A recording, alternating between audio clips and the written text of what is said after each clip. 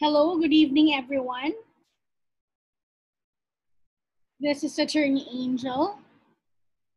So, as I mentioned in our last presentation,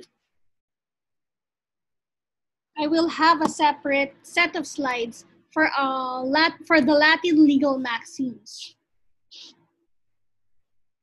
So, let me start with a brief introduction regarding the Latin legal maxims or Latin maxims or legal maxims.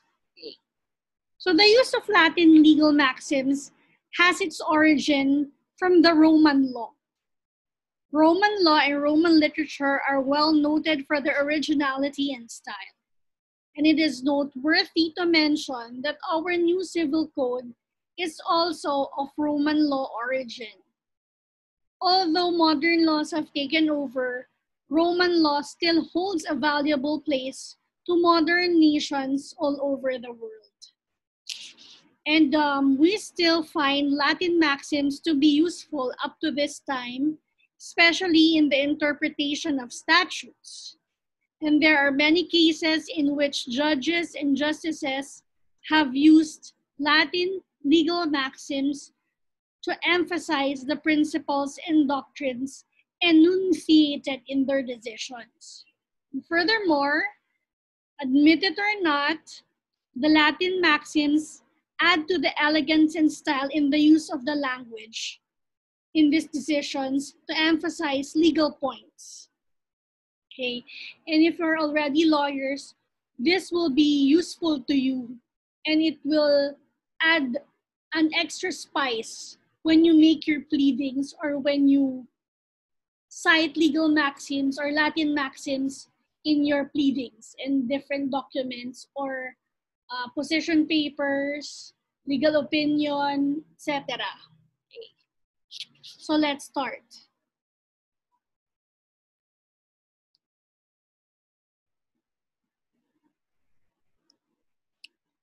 Okay.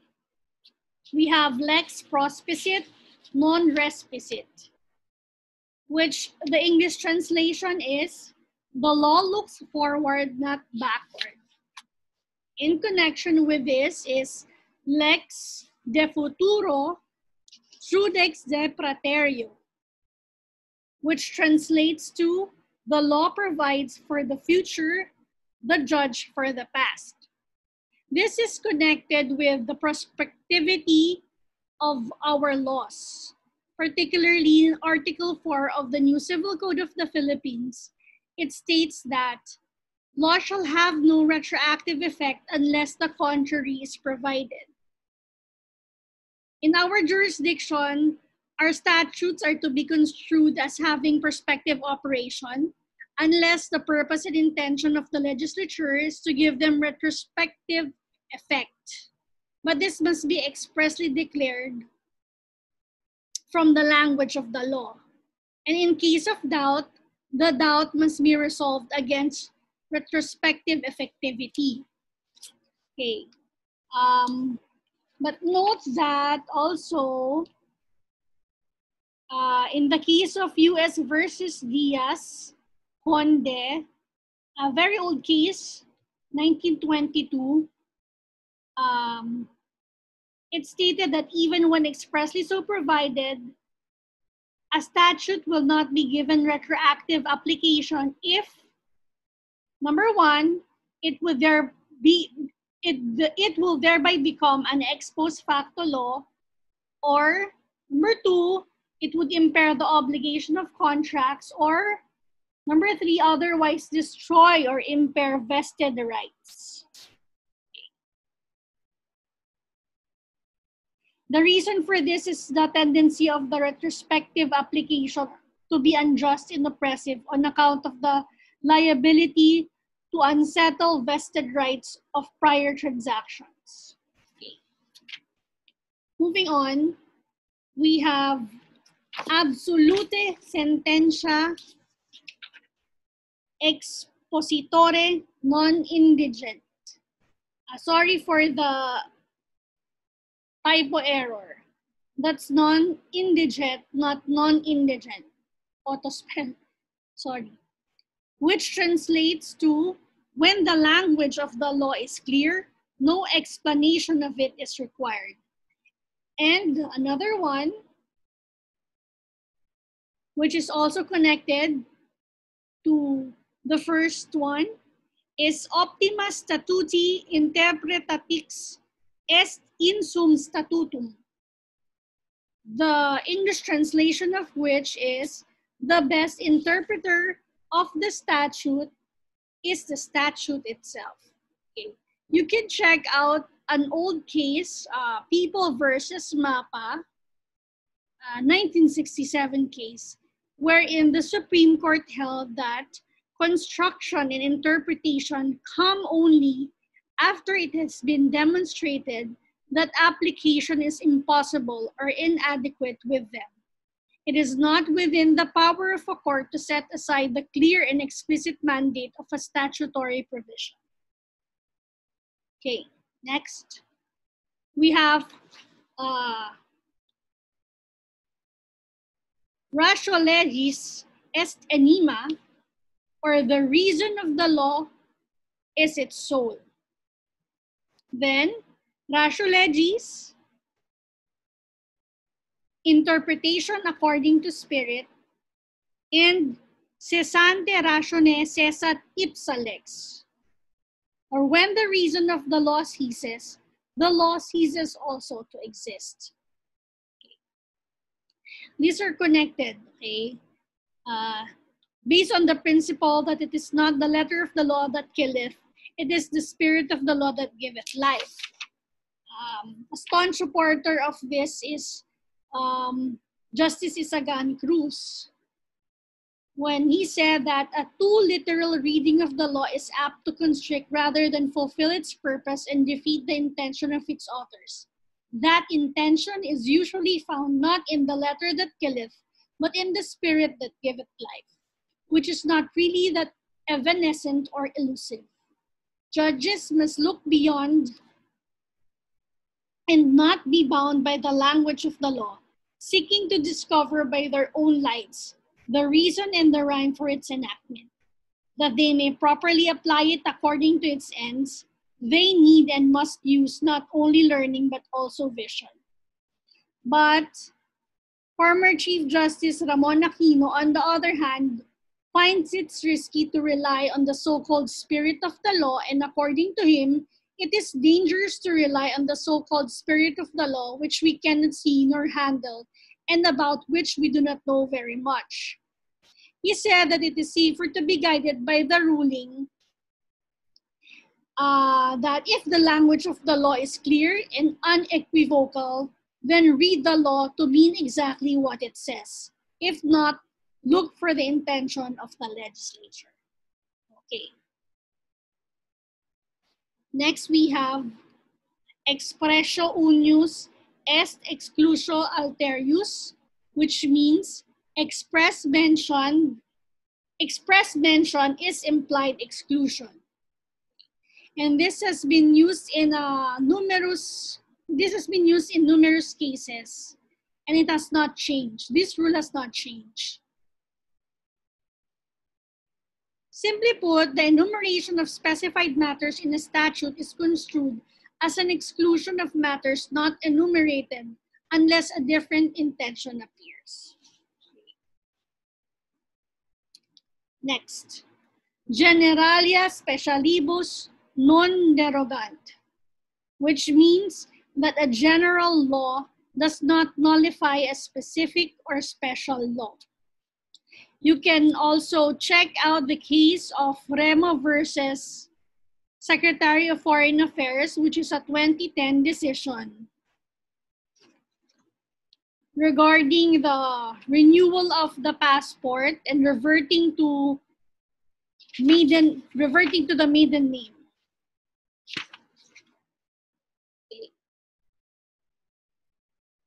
In this case, it was held that it is a familiar rule of statutory construction that to the extent of any necessary repugnancy between a general and a special law or provision, the latter will control the former without regard to the respective dates of passage.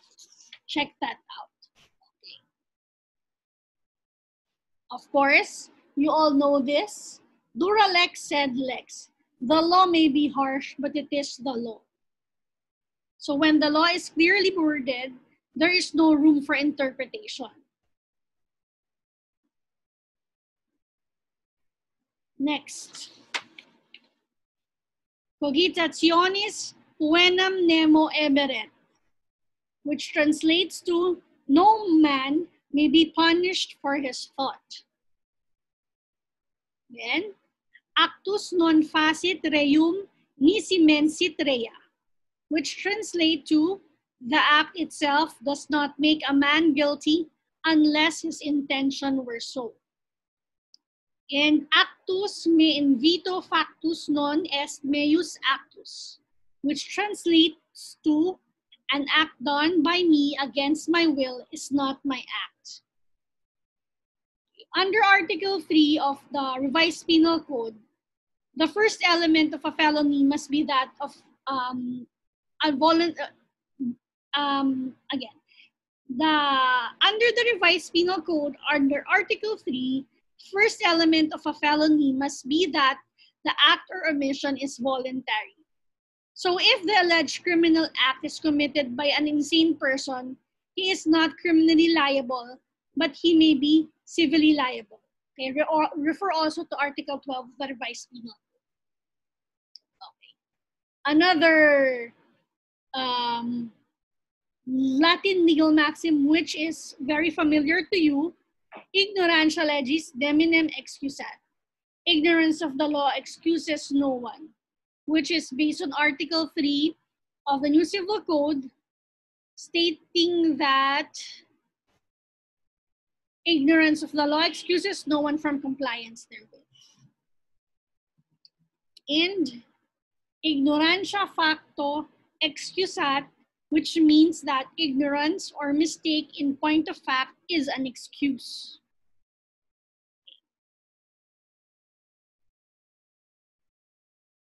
Next, ubi lex non distinguit, nec nos distinguere debemos, which translates to, where the law does not distinguish, we should not distinguish.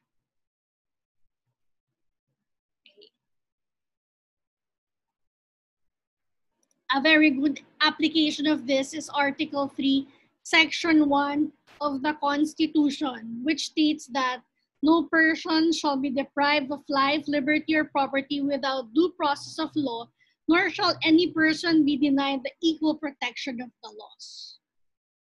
Such that the constitutional guarantee of due process is granted to every Filipino, regardless of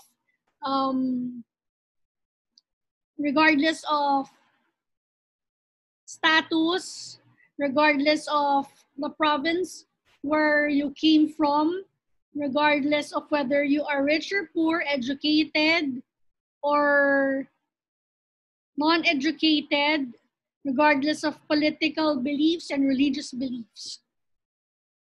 Next. Mens legislatores. Okay. Mens legislatores refer to the principle with respect to the courts, that the court should give the statute a reasonable or liberal instruction which will best effect its purpose rather than one which will defeat it. Okay. You may check out the case of Prasnik versus Republic in connection with this Latin maxim. Okay. Next, we have, sorry for the typo error again. This is redendo singula singulis, not redened, okay? So that's redendo singula singulis, which means that each word or phrase must be referred to their proper connection in order to give it proper force and effect, rendering none of them useless or superfluous. So it literally means referring each to each. A good example of this is the wordings used in Article 31 of the Family Code. okay, which states that a marriage in articulo mortis between passengers or crew members may also be solemnized by a ship captain or by an airplane pilot, not only while the ship is at sea or the plane is in flight, but also during stopovers at ports of calls. So the phrase may also be solemnized by the ship captain refers to the phrase while the ship is at sea. And the phrase or the plane is in flight refers to the airplane pilot. May also be solemnized by the airplane pilot when the plane is in flight. And the phrase but also during stopovers at ports of call refers to the ship captain and airplane pilot. Next, we have casus omissus pro omisso habendus est, which means that a case omitted is to be held as intentionally omitted, or an object or a thing or person omitted from enumeration in the statute must be held to have been intentionally omitted.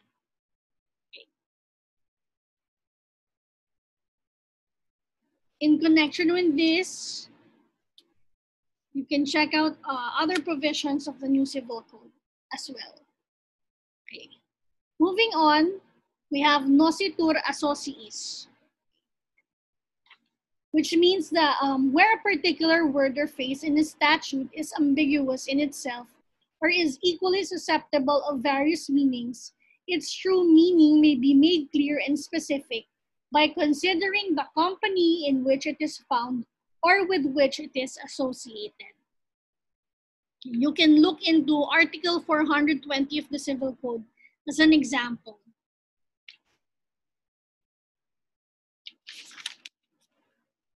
And next, we have ejusdem generis, which means that when general words follow the designation of particular things or classes of persons or subjects, the general words will usually be construed to include only those persons or things of the same class or general nature as those specifically enumerated. Example of this is Section 185 of the Local Government Code. Okay. We have more Latin legal maxims in our list. Okay, so we have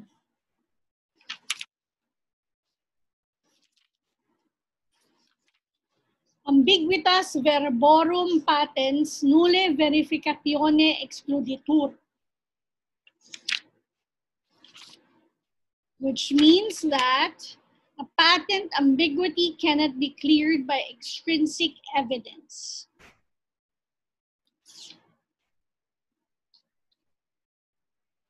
So, to recall, we have defined ambiguity as doubtfulness, doubleness of meaning, indistinctness, or uncertainty of meaning of the expression used in a written instrument.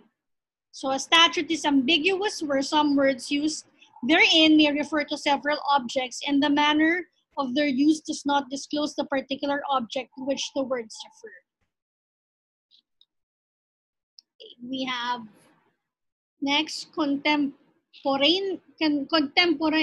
expositio est fortissima in lege, or contemporary construction is strongest in law, which means that in construing a statute, courts will take into consideration all the facts and circumstances existing at the time of and leading to the enactment of the statute, such as the history of the times, contemporary customs, statute of the existing law, the evils to be remedied, and the remedy provided. Next. Falsa demonstratio non nocet cum de corpore constat, or false description does not make an instrument inoperative which is otherwise clear. A misdescription or misnomer in a statute will not render a statute void or render it inoperative, provided the means of identifying the person or thing intended, apart from the erroneous description, are clear and certain. So the courts Consider the entire statute and reject the misdescription or substitute it with the proper words in order to give effect to the legislative intent. Okay.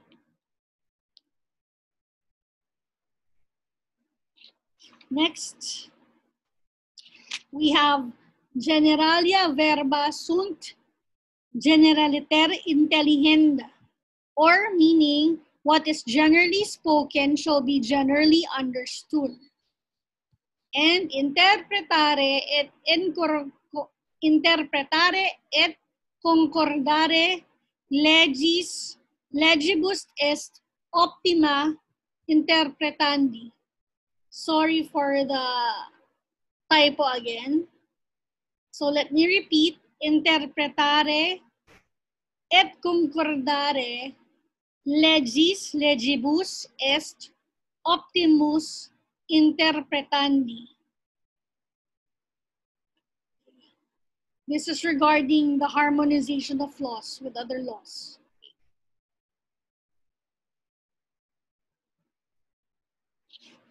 You can check out the case of Araneta versus Concepcion. Okay. In this case, it was held by the Supreme Court that all the provisions of the law, even if apparently contradictory, should be allowed to stand and given effect by reconciling them if necessary.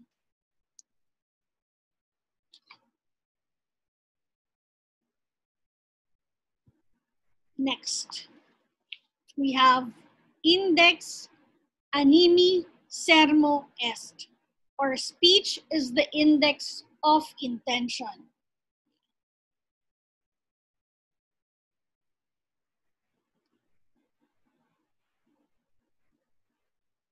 You may refer to Article 1370 of the New Civil Code, which states that if the terms of a contract are clear and leave no doubt upon the intention of the contracting parties, the literal meaning of its stipulation shall control. If the words appear to be contrary to the evident intention of the parties, the latter shall prevail over the former. Okay, so it is more applicable in terms of the intention in contracts. Verba intentioni non e contra debent inservire, or words ought to be more subservient to the intent than the intent to the words. Animus hominis est anima scripti. Intention is the soul of an instrument. And litera necat spiritus vivicat, or an instrument must be interpreted according to the intention of the parties thereto. Okay, you can also refer to Section 12, Rule 130 of the Rules of Court, which provides that in the construction of an instrument, the intention of the parties is to be pursued, and when a general and a particular provision are inconsistent, the latter is paramount to the former. So a particular intent will control a general one that is inconsistent with it.